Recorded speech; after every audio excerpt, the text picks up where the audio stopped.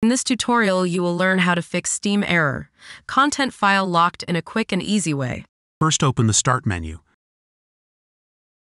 Type CMD. Click on Run as Administrator. Press Yes. Now type the following commands: ipconfig/release.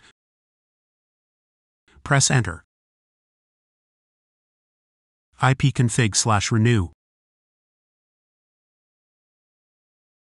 If this tutorial helped you, don't Press Enter. and subscribe. Thanks for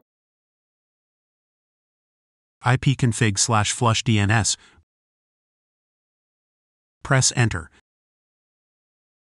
Now restart your PC to apply the changes. click on Steam, open Settings, open Downloads. Now change the download region of your game. Once you change it, you need to restart Steam. If that didn't work, locate Clear Download Cache. Clearing the download cache might resolve issues downloading or starting apps. Now press Clear Cache. Press Confirm. Now wait for Steam to restart. Click on the Start button, then open Settings. Go to the Network section. Look for Advanced Network Settings. Go down to Network Reset. This will remove and reinstall your network adapters and set all your network components back to their original settings.